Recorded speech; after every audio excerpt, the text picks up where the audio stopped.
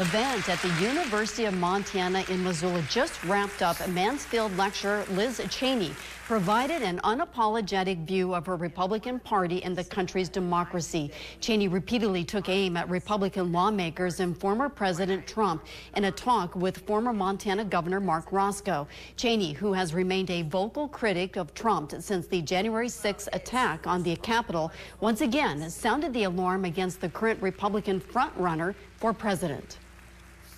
I believe Donald Trump himself and what he did to try to overturn the election in 2020, to try to seize power, threatened that fundamental structure of our constitutional republic. And I think it's an ongoing threat and one that we all have to come together to defeat.